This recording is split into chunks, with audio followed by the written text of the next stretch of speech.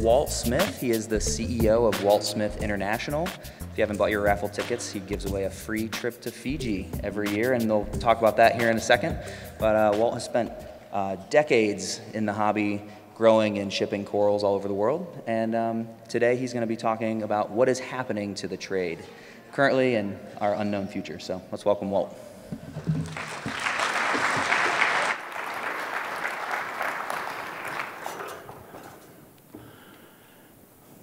Good morning, everybody. I always say good morning, but this time it's legitimate. Before I begin my talk, I'd like to bring Kelly and Scott up here for a second. They are the people that won the trip last year, and they just got back. They decided to wait until a week before MACNA to take the trip. So they just got back. You can see they still have a suntan. And they're going to tell you a little bit about, what's provided in the trip, how it works. And when they get up here, we'll do it. Hola! And she's buying more tickets, so watch out. Okay. Well, we had a wonderful time in Fiji, and the trip that Walt provides and plans is just amazing. We visited 3 different resorts on different parts of the island, which was incredible. Each one of them totally different than the others. One was a really big resort, kind of like a Marriott type thing, but really family oriented. We brought our kids, ended up bringing our kids with us, which was good and bad. It was supposed to be our 25th anniversary, but they got dive certified before we went, so we did a lot of diving, which is unbelievable. I've been diving for 25 years, and I've never seen diving like this. It's amazing. Best diving I've ever seen. The coral there is plentiful. I wish I could have grabbed some and brought it home. I really thought about packing some in the suitcase. It's really hard and you wind up in jail. Yeah. Yeah. Then I'd be back in Fiji. But definitely a trip we'll plan on going back. A note, the dollar's very strong, so it's very economical to go to Fiji. It's a straight flight from LAX, and I'd definitely go. It's beautiful. So there you have it. And how many tickets did you buy last year? 1? I bought 20 that won the ticket. Yeah, I think we've done this about 14 times, and there have been people that have won on just 1 ticket. So don't be shy. Go ahead and put some of them into the Fiji. We might be bringing you up on stage in the banquet night, and it'll be a big enjoyable. Thanks a lot. You guys Thank you. did a great job. Okay. Thank you very much. You bet. Okay, so my talk is going to be in 2 parts. We're going to talk a little bit about what's going on with the industry and what's happening around the world, and then I'll lead into alternative sources of energy that we can spend, that we've taken everything that we have learned in this hobby and use it to something put it to something useful. What you're looking at here is a map of the world that, back in the early 90s, we had a lot of collection stations that kept growing and growing, especially in the South Pacific. And where you see those stop hands is areas that either are not operating anymore, are in perilous danger of quitting, or have had history of bans. So and you'll see Florida there. That's where we start with, where they, back in the early years, Florida was the main source of live rock, and then they banned that. So, but the very first ban came right after I arrived in Tonga in 1989. I was shipping corals and, getting a reputation for corals. That was just the first year that corals really were entering into the market, because up until then, the technology wasn't available to keep them alive. So about 2 years after me being there, Tonga placed an immediate ban on all corals and rock until a scientific committee could be brought in and study the resource and establish sustainability. The report took about 9 months while we sat there shipping Fiji damsels and not much else. More and more, and as soon as the studies were done and we got a green light, more companies started entering into the country. They only had 5 allowable licenses, But over the next 12 years, more than 10 companies had come and gone and replaced licenses that were vacated because it's a very hard country to do business in. So there was a high failure rate in Tonga. The quota was constantly moving all through the years. I finally closed my company in 2010, but there's still 3 or 4 companies there operating today. But their current quota is only 150 corals combined between hard corals and soft corals allowed per week per exporter. And then you've got, like I was just talking about, in December of 1994, the state of Florida officially bans the collection of live rock, and that kind of spurred us to start, exploring doing some live rock in Tonga. I was kind of against it in the beginning. It didn't seem interesting enough to me. I was more interested in the corals that we were exploring with and trying to get to people successfully. So the focus of the aquarium industry, with the environmental activist groups, is starting to have an impact at this time. The aquarium industry has difficulties protecting itself against these actions, and because of the lack of scientific data to prove a sustainability of our harvest, because there wasn't much data at the time, it was very easy, just to shut it down with a few activist groups, in Washington or whatever. And like I said, it's very easy for the activists to win this battle. Along came Samoa right after, not long after Tonga was going. In fact, before Tonga was going, American Samoa had a collection station that was only supplying fish. That started in about 1987. So we had American Samoa and we had Western Samoa. Now, for those of you that don't know, they're 2 separate countries. American Samoa is a U.S. territory, and Western Samoa is true Polynesia. It's its own country of Samoa. And in 1997, there was a management directive issued by the cabinet of the government in Western Samoa to limit the activities of the aquarium trade.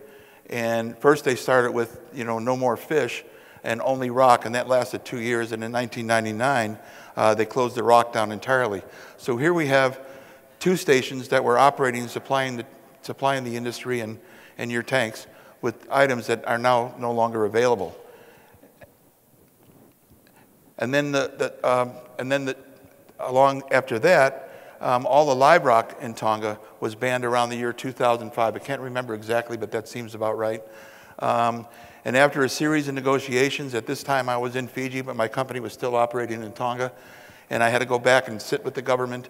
And what I found out was I came and gave them a presentation about a year before this ban about how all the live rock that we're making, and they decided that you don't need to harvest it anymore, you can just make it all. And so the harvest was banned. And those varieties that you were all familiar with at that time included the kaolini rock, the branch rock, the slab, the natural with the plants on it, and the natural reef rock. All of those varieties are banned from the industry from this day forward. And that represented about 30% of the trade in live rock. We saw the Fiji rock, live rock, start to expand at that point. That was no secret. Of course it would, with one of the major supply houses, drying up. But then just recently, in 2017, on the very last hour of business of the year, 4 o'clock, just before they closed for the New Year holiday, my wife and I and my manager were sitting in LA on our way back to Fiji, and we look at Facebook and there's a post that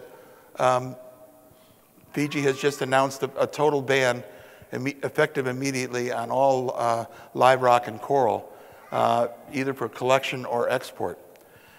That was kind of a shock to me, and I really didn't know how to take that. And I said, there's got to be a mistake. They can't do that just overnight with no warning. So I told my wife, you stay here, because we were getting ready to take our after Christmas holiday. I said, I'll be right back. We'll still go on holiday.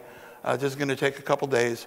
I was in Tonga fighting with the government for 4 months while my wife sat in LA wondering what's happening to our life. So this didn't affect just us. I know how to survive, but we had to lay off 200 employees.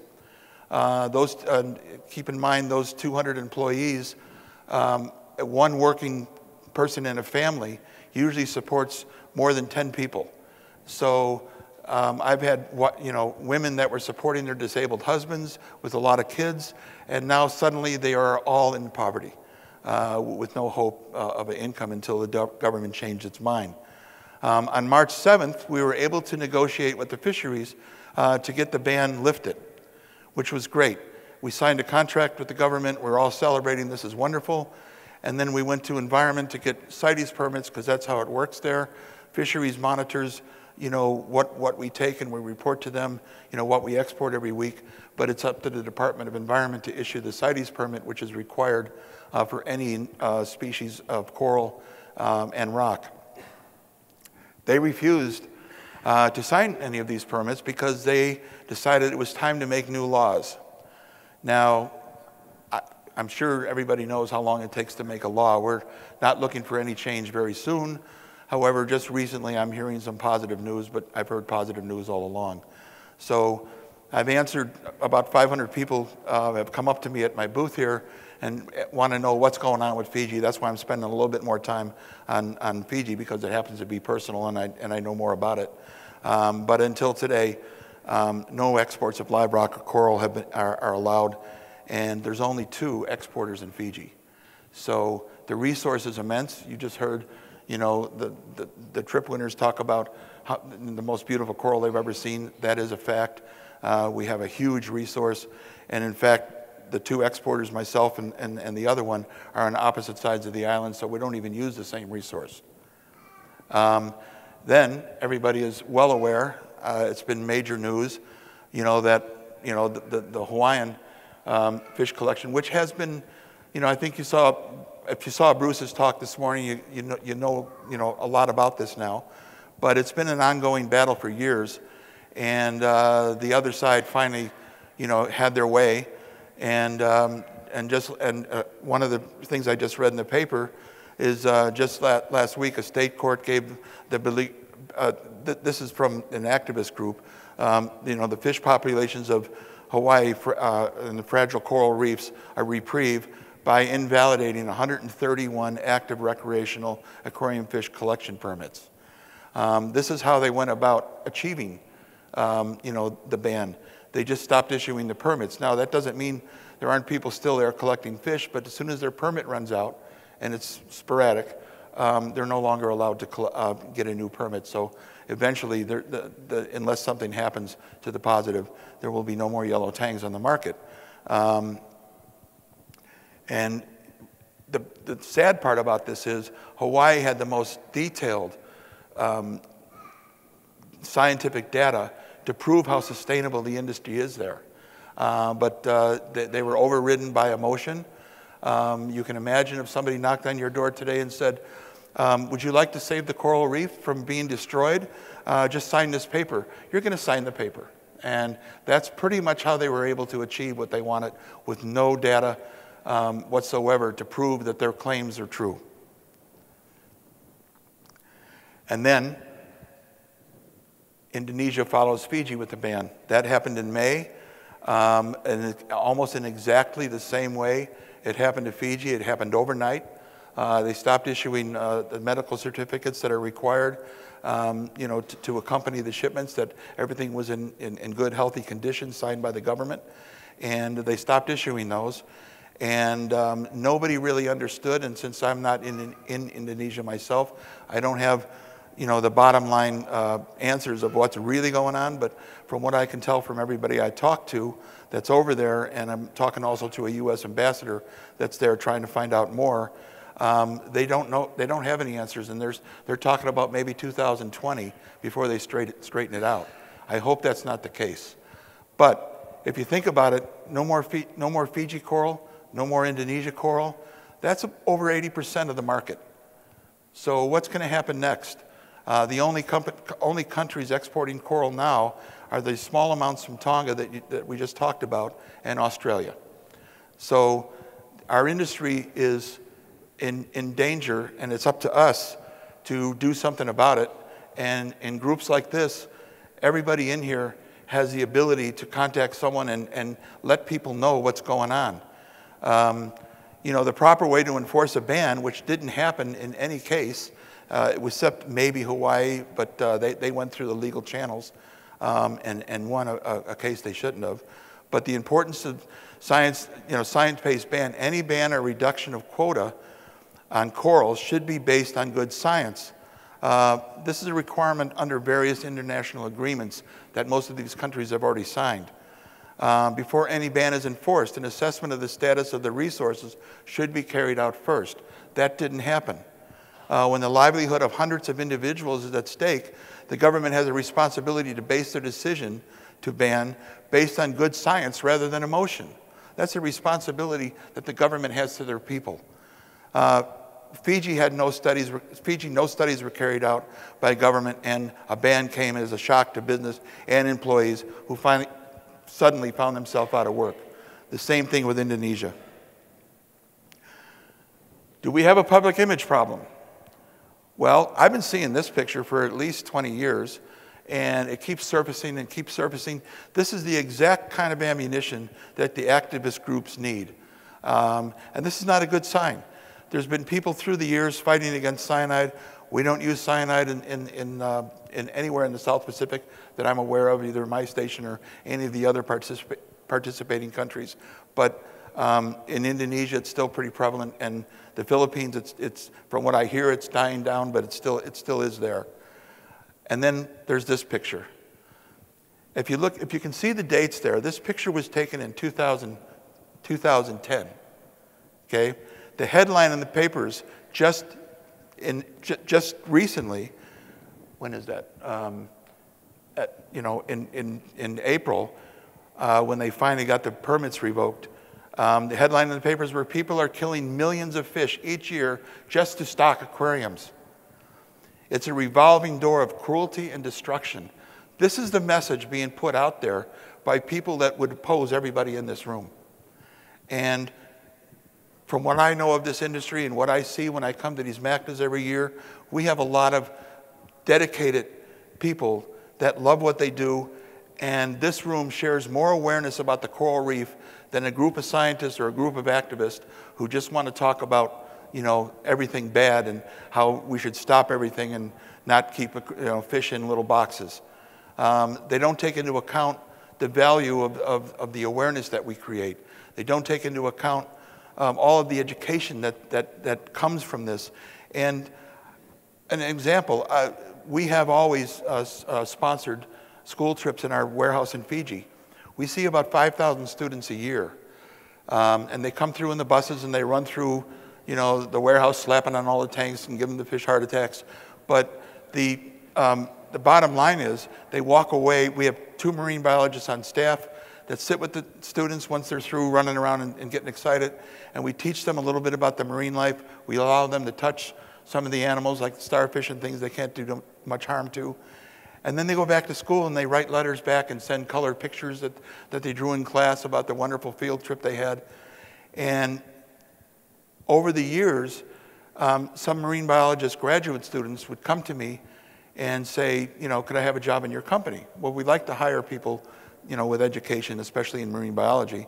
And we did hire 2 of those people. And turns out after they were working for us, they came up to me, and this is at different times, a couple years apart, and said, you know, I came here as a student to this warehouse and saw all the fish, and I made up my mind that day I wanted to study marine biology so I can come back here and ask for a job. And I wanted to work in this place. To me, that was, you know, I get goosepimples now thinking about it, because that's the value we have. That's what we can promote. We can promote, you know, how the ocean works, how the animals relate to one another. Why is a coral reef important? All of that you guys are learning right in your living room. And that's a very important message to get out there. So a summary of the Pacific trading. In the 1960s, Hawaiian fishery began, and now it's in perilous danger. In the 70s, early 70s, the marine aquarium started in the Pacific, first in Fiji and then in Kiribati. Fiji closed operations in the mid-70s and then began again in 1987 with fish only. In 73, the Marshall Islands, mostly flame angels, and right up until the early 90s, I think the flames are still coming from the Marshalls. And then we've got, in the 90s, they started doing, you know, the live rock that everybody was familiar with that no longer exists in the marketplace today. That was the Marshall Island live rock. In 75, Solomons joined the trade with fish only, closed a few years later, and another operator began in the mid-90s. And then now they're closed due to government complications and a lot of problems trying to do business in the Solomons. In American Samoa, it was fish only, and Western Samoa rock only, both now closed.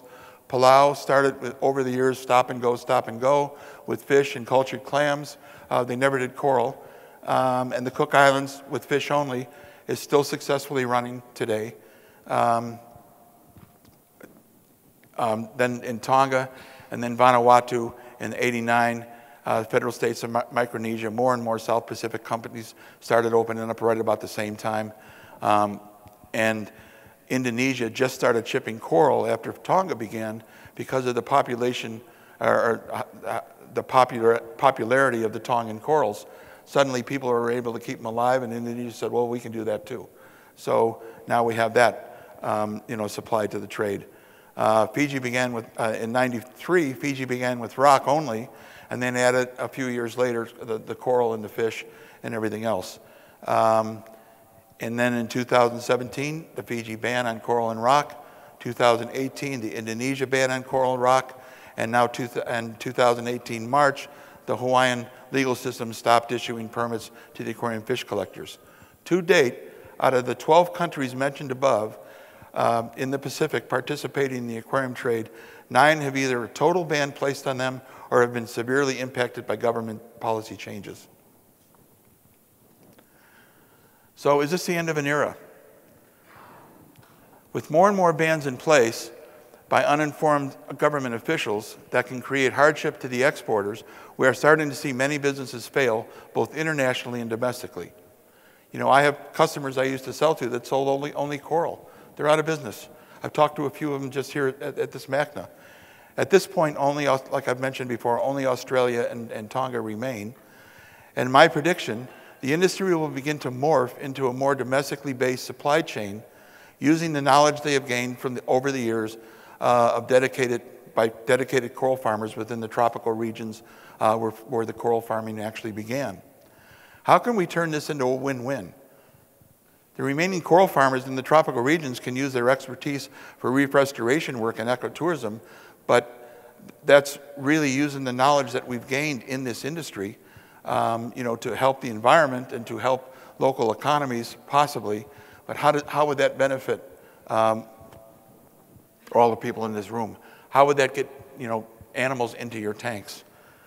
And now I'm going to talk a little bit about how we can transcend and understand more by supporting and understanding more about reef restoration work, which is where WSI began in 1998, starting to plant the first coral farms.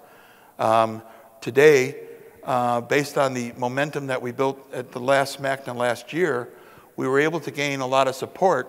And YMAS was right there at the beginning of it, with a nice large donation that helped us help the aid project get momentum.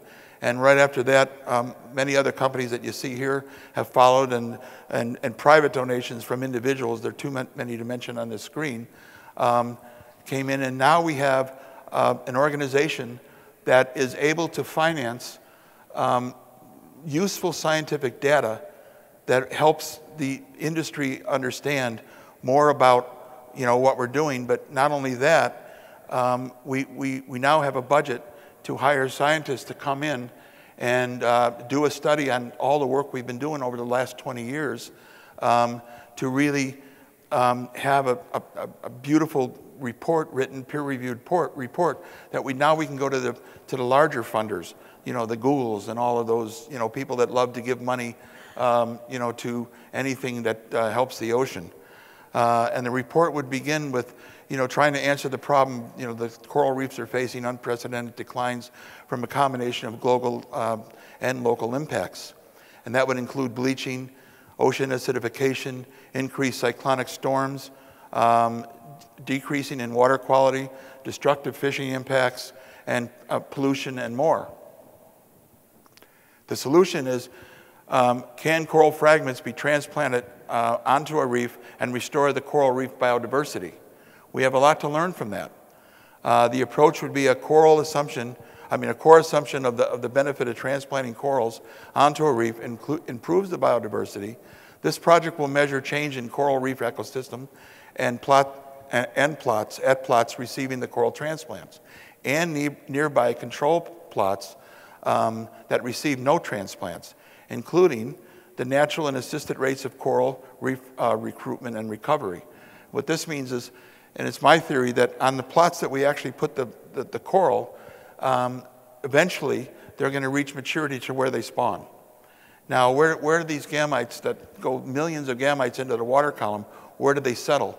So what we can do is we can put tiles and collecting basins on nearby reefs that haven't been planted and see how see exactly how successful that part of the reef is as compared to other reefs that aren't near any one of the plots that we've already transplanted. We can also check the coral transplant survival growth rates. We're having amazing success, more than 90%, probably closer to 100% of success rate on our racks that we plant today. We have we have 9 farm sites, and we have there's probably about between 20 and 30 racks on each site, and each rack holds about 250 corals. So we have the ability to plant between 60 and 90,000 corals per year on these racks. And what happens to those after they've been there, for 9 months or so, and they're growing up, we plant them on the reef, and we vacate the real estate for new ones to come in and be planted on the same racks. So it's like a revolving door. And what we're seeing today, and why this scientist was so interested in making a report and documenting all this, is we see reefs that are growing near our farms that are far superior and more luxurious than nearby reefs that aren't that close to the farm. We also can, study the coral cover and habitat complexity over 3 years, the diversity. If you want to take this to a step further, we can start doing DNA testing on, are those clones that we're replanting actually having an effect on corals growing from them in nearby reefs or right there at the base where they were planted. And then the macroinvertebrate abundance and diversity, the sea cucumbers and starfish and everything else, that moves in, and the fish assemblage and diversity. We have film of reefs that are completely barren, and 2 years after planting the coral, there's schools of fish living there. This is very exciting, to the islanders, because now they have a fishing ground where they didn't have fish before. And this really means something to them. Now they understand, how this can be important to them and how this would benefit them. The coral transplant survival and growth rates, natural and assisted rates of coral and reef recruitment and recovery, and the recovery will be measured. Natural and assisted means, the natural settlement that happens from spawning, and assisted are the ones that have the plug with the little thing that we actually screw into the reef and they grow there. We can actually study both rates. We're also noticing that on some strands, there's a possibility that some of these strands are more climate change resistant. If we can study those clones and focus on that and actually develop some good science around this, there's a possibility that we may be able to start using only the corals that resist global warming. How wonderful will that be? This is something that we need the science to do. I've been stumbling along with this coral farming idea and since 1998, and it's not until we developed I point here because my booth there's an aid sign. It's not until we developed the aid program project that we have the possibility to really learn from what we've been doing for 20 years. Up until now, I've just been a hobbyist like all you guys, and it really means a lot to me to see science now getting involved in this project. And we have the ability to do 3D projections and study the habitat and, study the variations in height. A lot of things can be discovered, and the benefits to the benthic ecosystems. Cover of hard and soft corals, algae, live cover, and will all be monitored. And then the macroinvertebrates, the abundance and diversity of macroinvertebrates that move in. I had a talk yesterday about a guy that's growing the nudibranchs, and I'm interested in talking to him more about that as the reef develops and there's more food provided. These guys move in. And one of the most exciting parts about the study, by the way, this study is going to take place on September 21st. Dr. Ben Fitzpatrick is coming across from Australia, and the aid board approved for him to come across, so we're all very excited to see what's going to happen. But he also has these cameras that are separated by a bar, so we'll be able to do, study the fish assemblage and the abundance and the biomass and diversity on the quantified sites by they call it a swim diver operated stereo video technique, and that's kind of a picture of it that you see there. So if you have a chance to stop by our booth and talk to me about aid, I'd love to discuss it with you. There are, I think Bruce Carlson is here in the office. He's been a really big help, to us in the whole aid. He sits on the board and helps us make decisions, and I couldn't be more pleased to have somebody like him involved in this project. It lends a lot of credibility, and I hope you've all enjoyed what I've had to say. The outcomes is a detailed consideration of the effectiveness of the aid approach to coral reef restoration that will be achieved. The impact of coral transplants improving on coral reef biodiversity will be detailed and documented, including the benthic ecosystems, like we just mentioned. The study resulting in peer-reviewed documentation will enable the aid project to approach large-scale funding organizations and private donors. This will position aid as one of the largest reef restoration projects in the world. And the amount of knowledge and the size of the study platform we have to gain from what we hope to accomplish here is just never been done. And we're really happy to be at the beginning of that. So thank you, or should I say, Vanaka Vakalevu.